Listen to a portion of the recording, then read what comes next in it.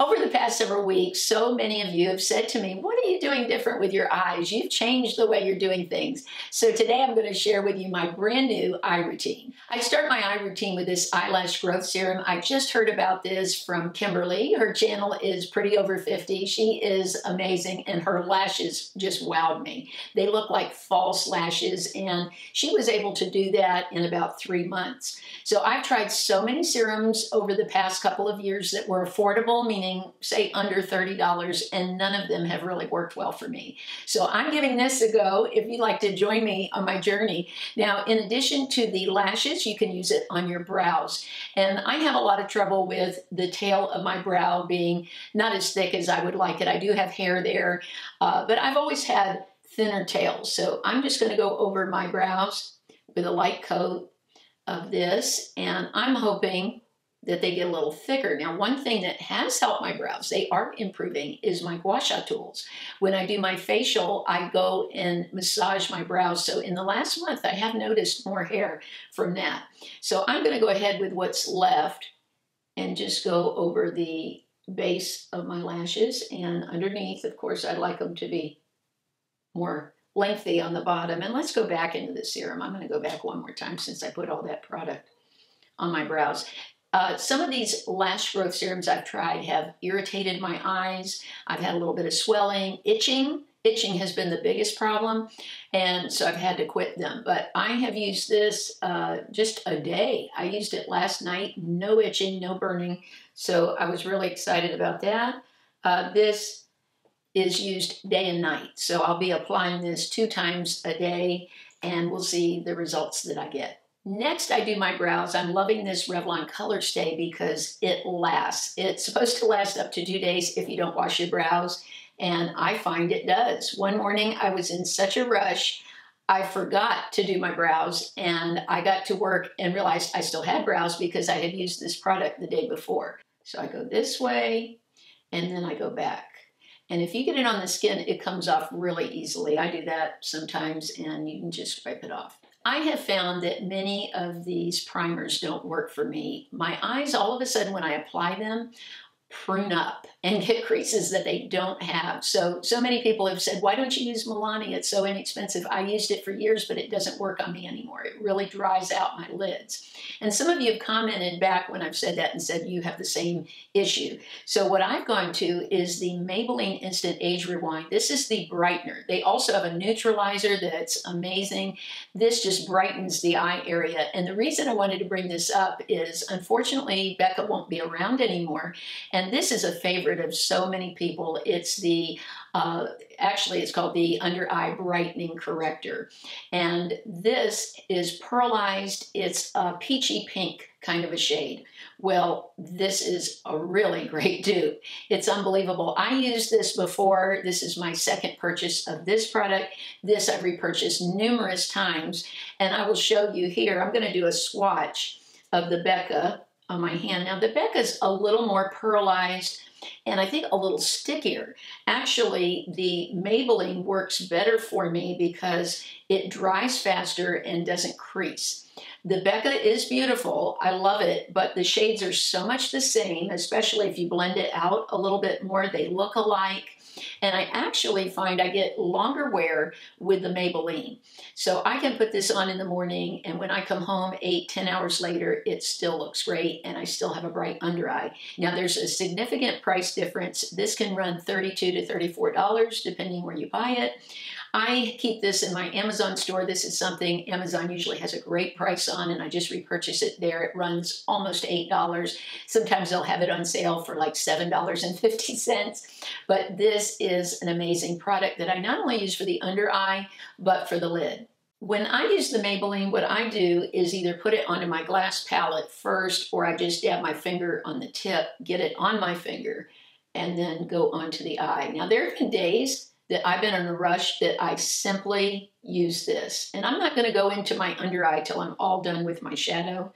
That way, if I get shadow fallout, I won't stick to it at all. But this does dry pretty quickly. That's something else I like about it for using it as a primer for the eye. And I go ahead and get into this part of my eye right when I'm doing the primer because I have very deep set eyes and they tend to get really dark on the top of the nose. I love playing with eyeshadow, and recently I took out this tool I'd had in my drawer forever. It's from Real Techniques. It's a sponge. There are actually 2 sponges in a pack, and it closes up. I thought it was so great, and I tried applying my eyeshadow with it, and it looks so beautiful. It blended so easily. Right now, it's not available on Amazon. So what I'm going to do today is the same technique I've been using this for, but with one of the Real Technique mini sponges. This is available, and you might even have it in your stash. I recently purchased this big palette. I've not had a palette this large in so long because I just wanted to try out a lot of different shades and see if there was a shade of shadow I don't normally use that would look nice on my eyes and very soft looking. And this has an array of warm and cool shades, so I thought it would be perfect. It got great reviews on Amazon. So many people love this palette that I had to try it. So today what I've decided to do is use some shades in this second row, these warm shades. I think they're great for summer and for spring. Now that spring's here, when I do my eyes, sometimes I use 1 shade, 2 shades, 3 or more. Today, I think we'll try 3. That'll give you a good idea. Now this shade could be an alone shade. I just get some on the sponge. Right now, I'm going to start with a matte shade just to give me a base, and sometimes this is the only type of shade I use. Now, I'll start in the center of my eye, and I'm just dabbing and rolling. And then I pounce into the crease. I'm building the crease up now. Then I take the sponge, this flat area here, and just go over the edges, just to sort of smoke it out. And you can also take the tip and just go like this, just to smoke out the area. I'm not tugging at my skin at all. This technique is perfect for a mature eye like mine because I'm not doing any tugging. I find this is even more gentle than a brush. So here's just a basic nude on the eye, 1 shadow. Now sometimes I would do both eyes like that. So let's do the other eye. Again, I start in the center. I don't want too much product on the inner corner because that's where all my crepiness is. And that's where most of us get crepey, is towards the nose. And our skin in the middle of the eye tends to be smoother. So I start there and just dab and roll. This is what I'm doing. I'm just turning my wrist like this. And this is even softer on your eye than using your finger. I find that using my finger, sometimes I apply too much pressure with a sponge. There's like no pressure at all on the eye. And then I just dab to get the edges smooth. Now, if you use a deeper color and you see too much of a line and you can't get it smooth, just go into a lighter shade like this and put it on the edge of where that shade ends and then dab, and it'll just blow it right out. It gives very much of an airbrush look. I'm using this same line that I'm using here, and let's go into the next shade here, and I'm just putting it right on the sponge. There's so many sides to the sponge, and if it gets too dirty, you can just wipe it off on a towel, and it's able to get clean really quick. Now, if I find that I have too much product where I started, I go back into the shade that I was just using and just roll over the edge wherever the line is showing just to smooth it out. So I'm going to apply this, and I just use the dabbing motion again. So roll and dab are the basic 2 techniques of this. Let's try the other eye. I've got my color on here, and again, just dab to get it on, and then roll to smooth it out. So I'm going to dab some in, and I just go back and forth between my 2 eyes to try to keep it even so the eyes look the same when I'm all done. Now you could even just do 2 shades, and I could go back to that original shade that I had and just roll a little bit more on in the middle so that you don't see a line from the shade on the outside. And again, like I said, with the Real Techniques brush, or sponge rather, they have a flat side. So you can go and just pat, and that will blend out your edges for you. Now, I'm really liking this for every day. Once I put on mascara, I would really be good to go. But let's jazz it up a little bit so you can see how it would look with some shimmer to the eye. Let's add a little sparkle to this look. I'm going to go with this gold here, right in the middle. I want to show you 2 ways. I'm going to show it dry and then wet. So we'll start with the dry, and what my plan is here is to go right in the center and just do a couple little rolls here. So I'm just rolling it on right in the center and dabbing around the edges. Oh, that looks really nice. And the thing is, when you go back to blend the edges, because you're using this dry sponge, it tends to put just a thin layer on, so you can go back over things, where with a brush it tends to leave more powder behind, which makes a mature eye look crepier. Even on a younger eye, if you're using a brush versus the sponge, it makes the product look thicker. So I just like a very thin look on the eye. I love these Canmake shadows I've shown many times because they're so thin. So they don't look thick on the eye, and they just work perfectly for a mature eye. So if you purchased these before, these would be great shadows to try this technique out with, because they're very thin, and I've done it with these sponges and it looks gorgeous. So I'm just going to blend out the edges of this. And I want to show you one more thing. I want to put a deeper shade on the outer corner, because I know a lot of you love to do that, and it gives a more smoky look, maybe say for evening. So let's go into the palette and take this brown here, and I'm just going to put it on the tip. And you're going to use so little. I only keep this in the outer third of the eye. And so I have it on the tip of the sponge. You can even squeeze the sponge a little bit so it's a little more pointy. Right now I'm just going to dab it, just dot it in the corner and just tap, tap, tap, tap. And I'm just building it up till it's got a smoky look to it. I find I can get a smokier look so much easier with a sponge than with a brush. And now I'll just use the product I already have. I'm not going to add extra.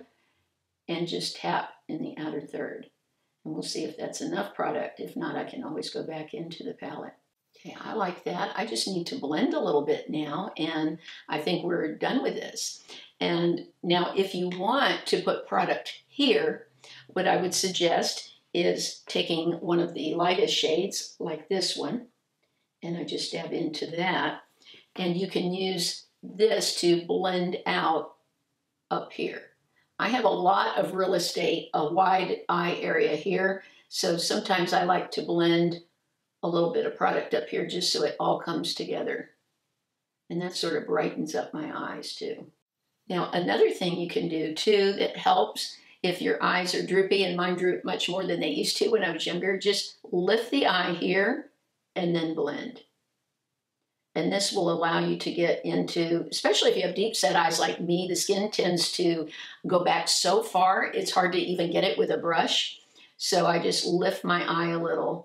I would like to share one other option with you, and that's using a wet sponge. I find this works great for the shades that have shimmer. So let's go back into the gold. I want to show you the difference between it dry and with a damp sponge. So let's look at it dry. And now let's go in to the gold with a damp sponge and see how the difference. Now right away, I can see on the sponge the pigment is showing up so much more. You can see there's so much more pigment to it with the damp sponge. So this works great. All you have to do, I'm barely touching my eye, just lay it and stamp. The great thing about this is if you've done stamping before, this is going to be so easy. It almost has like a glassy look now. I really love that. It has that wet look to it. Wow, that really changed the shadow. I love playing with eyeshadow. For the last part of my routine, I'm going to use my Maybelline Instant Age Rewind to brighten my under eye area, use my Maybelline Sky High Mascara that I love so much, and my heated curler. So let's start with the Maybelline. I go on the outer corner. I love using this as a highlighter. If you don't like sparkle so much, but you want to highlight the cheekbones, this is a great product to do that. So let me go ahead and I'm going to put some on my cheekbones right now while I'm here. What I like about this is it does dry down so nicely. You don't have to wait a long time for it to dry. That way I can go ahead and do my mascara. All right, now I'm not going to use liner. I have a little technique I want to show you that's helped me so much, and I've been going without liner. And you can't do this with every brush. I feel like this Sky High mascara is just the perfect brush for it because it is plastic. I used to hate plastic brushes, but now I've fallen in love with them. This has all these little grippers on it. So what I do is first, I get a little mascara on my lashes so they have a little grab to them. Then I lay the mascara down on the bottom of the lash and shake it and then pull, and it almost leaves like a line of liquid liner. It looks like I've applied liquid liner. So I go in, lay it right down at the bottom, and just wiggle and hold it there for a minute. Let the product sink in and then go up. And I find when I'm done, you can also take the brush and go this way too and get down at the base of the lash that way. I find laying it there for a minute and wiggling gets the product hooked to the bottom of the lashes. The other thing I like to do with this is lay it there and then just roll the brush up. I'm just doing this. I find my lashes look longer and less clumpy when I roll up the lashes, and then you can always brush through them at the end. Laying the mascara right at the base of the lashes really looks like I have applied eyeliner. So let's do the other side. I'm not gonna use any more product. Leave what's on the brush there, and then just lay it and roll it. Some of you might have seen me do that in videos recently. I haven't talked about it, but I've been doing this for a while and I'm getting much more length and volume out of the product. So lay it and roll it. This has been an easier way for me to get those inner lashes too. I always have trouble getting the ones really close to my nose, just I guess the way my eye is shaped. But by laying it down and rolling it. Now I tried this with other brushes and some of them are too scratchy.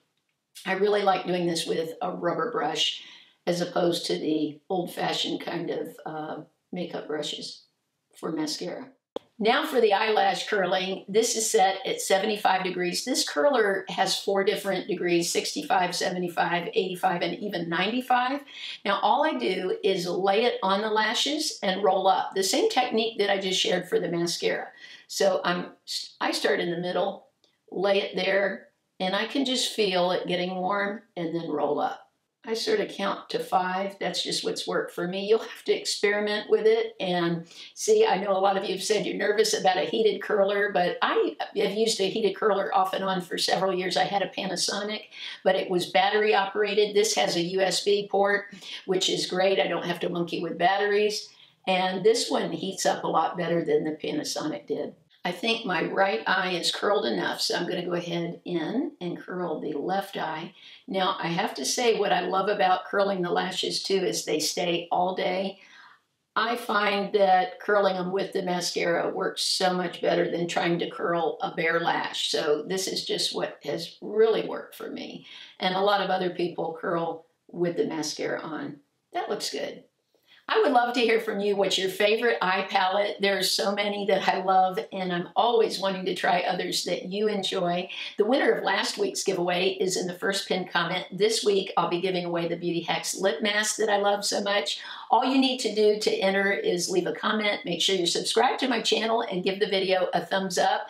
I would love to see you over on Instagram. I'm there throughout the week posting reviews of products, sharing tips and things that I hear about. So I would love to see you over there if you're on Instagram.